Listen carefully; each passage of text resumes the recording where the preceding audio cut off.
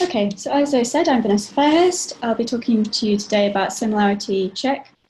If you have any questions, write them in the chat box and we'll get back to you at the end. So what is Crossref Similarity Check?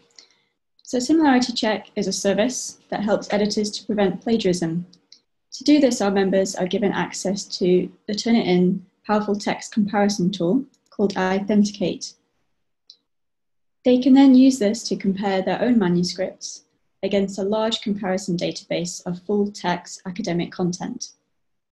While there are several plagiarism screening tools available, using iThenticate as a Similarity Check member is unique, as it creates a symbiotic relationship between content owners and Turnitin.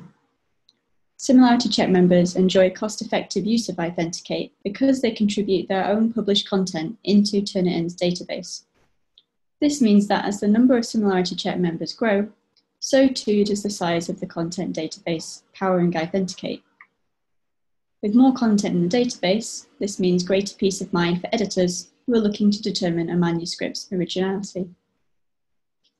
Turnitin also provides Similarity Check members with access to additional features, such as enhanced text matches within the document viewer, and access to Turnitin's dedicated Similarity Check support team. So what is iThenticate? It's Turnitin's plagiarism detection software. You can use it in your browser or via an API. It's used for text-based screening of manuscripts. And as I said, the Turnitin content database is vast. The content is indexed from over 1 billion web pages, 57 million content items from the Crossref system, and over 100 million items from other content providers, such as publishers like Pearson, or Cengage, or EBSCOhost. So how the service works. If you're a Similarity Check member, this will be how it works. You'll sign in to iThenticate, you'll upload a document, a Similarity Check report is then produced. You can compare documents side by side. The editor can then make a decision about whether the similarity that's detected is legitimate or whether there's further investigation required. And when members publish new content, they provide a link to the full text, which Turnitin uses to index the item and add it into their database. So the database is constantly expanding and it's always kept up to date.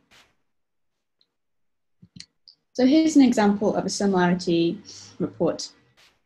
It shows the percentage of text that's similar, the Similarity Check score, and you can check where the matches are from and click on them for more information. However, the Similarity Check percentage can be misleading if it's not interpreted properly. Some texts may be similar, such as properly cited references or standard scientific descriptions. For example, the materials and methods used in an experiment or research, for example. So you can exclude certain sections of text, or you can refine the percentage threshold depending on what it is that you're looking for. Not all publishers use a percentage threshold, and it's good practice to check where the matches are coming from rather than taking the score on its own. So another tool that you can use is doc-to-doc comparison, and this allows users to upload one primary document and compare it against up to 5 other documents. So if we take this example, which is the Goliath of the Sea, when the upload is complete, a similarity score is generated for the primary document based on that of the similar content found only in the comparison documents you've also uploaded. A full comparison report is also available. It will open in the document viewer and it will display the primary document along with a list of comparison documents and their similarity percentages. If one of the comparison documents doesn't include any text that matches the primary document, iThenticate will still display it anyway with a 0% score, allowing users to rule it out of their inspection. The similarity report will be stored securely in the user's folder until they delete it. So this doc-to-doc comparison is particularly useful for comparing manuscripts to other work that's yet to be published, or content that's been published outside of the iThenticate database. As these documents will not be stored in the shared database, they won't affect similarity score of any future submissions. Primary and comparison documents remain completely private and will not be indexed into the shared iThenticate content database.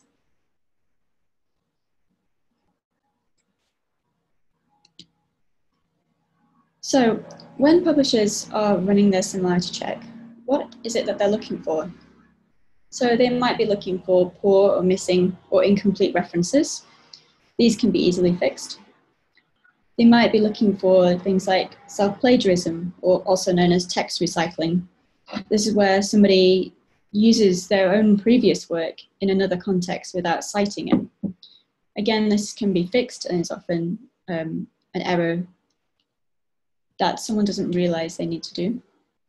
Other more serious things that publishers might be looking for is unattributed use of parts of another person's work without citing it at all, submitting another person's work as their own, or deliberately attempting to mislead or represent their findings. So who is using Similarity Check?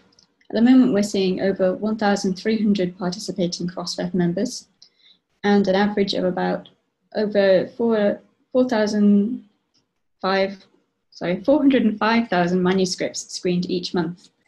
There's a quite high usage from publishers in Japan, Brazil, South Korea, and Turkey. And we're seeing this increase in usage because publishers are investing more into their plagiarism policies.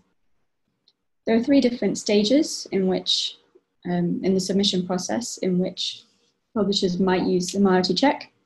This might be on submission, at some defined point in the review and editorial process, or just prior to acceptance. We've got Similarity Check members using each of these approaches, and there's a trend towards more screening on submission. So who can join Similarity Check? Well, it's open to all Crossref publisher members who are in a good standing and who are actively assigning article-level DOIs to their content. Members must ensure that they have full text URLs present in at least 90% of their article-level DOI metadata across all the members' journal prefixes, if that's applicable. These URLs need to point directly to the full text PDF, HTML, or plain text content. Members must also ensure that these links are included in all future deposits as well.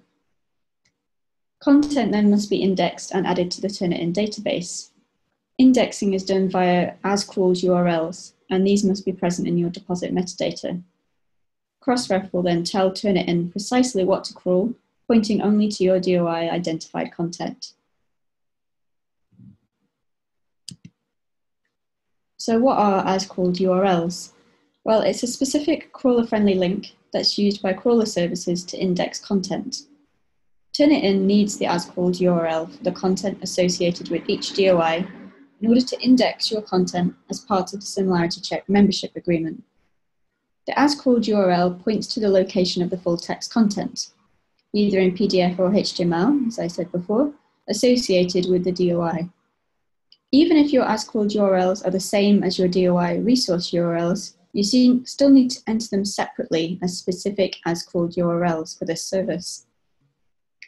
This allows the service to scan the text against submitted manuscripts, but it does not provide outside reader access to content. For new content, the URL can be included as part of the deposit metadata, and it can be updated easily for existing DOIs. So here's some of the steps on how to join. If you're a Crossref member and you're assigning article level DOIs, then you're eligible to join. You'll follow these steps.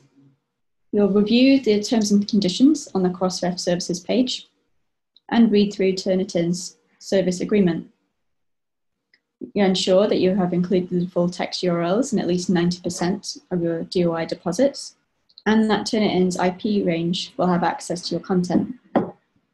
You then complete the online registration form, sign a copy of the service agreement, and email it back to Crossref at Turnitin.